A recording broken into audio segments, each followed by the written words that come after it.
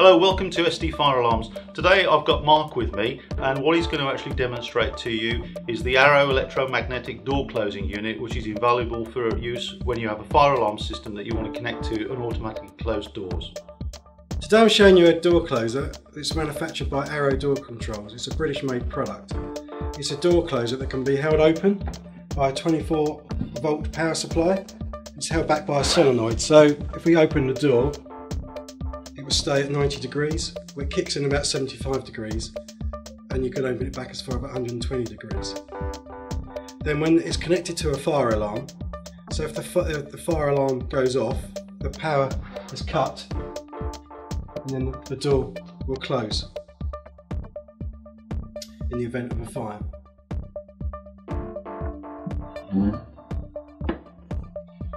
Then all you have to do is to reset it again. It's just open the door as normal and you're back to the hold open position.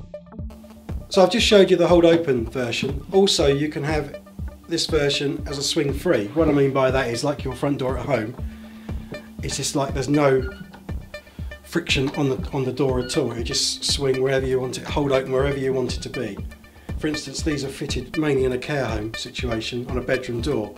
So if the person in the bedroom wants a bit of air let through or wants to hear people walking up and down the corridor, the person can just leave the door wherever she wants to.